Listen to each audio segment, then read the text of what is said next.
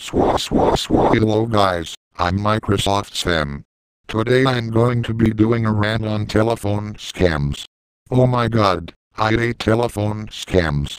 I'm pretty sure everyone hates that shit. Telephone scammers are annoying as fuck. All they want is money. Money, money, money, money, money, money, money, money, money, money. If you want money, go and get a fucking job.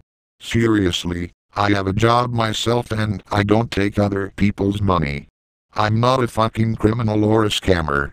Here is my question, why is the government letting them get away with this shit? Where the fuck's our police? Why are they carrying on scamming? Scammers are greedy little rodents who prey on innocent people. They love to mess around with your private information and con people. It seems like they are proud of what they are doing. The police and the government needs to do something about this.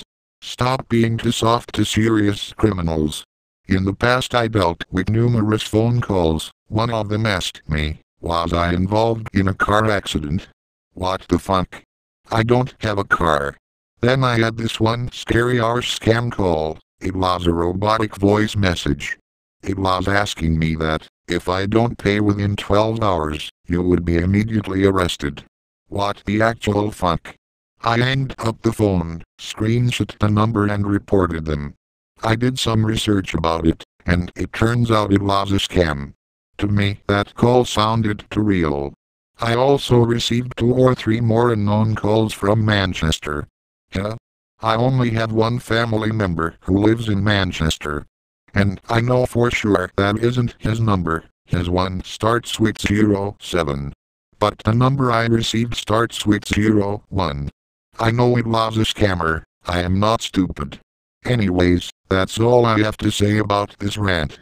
No negative comments please, and plus, why would you comment shit on a topic that everyone in Earth hates? Exactly. Thanks for watching, goodbye.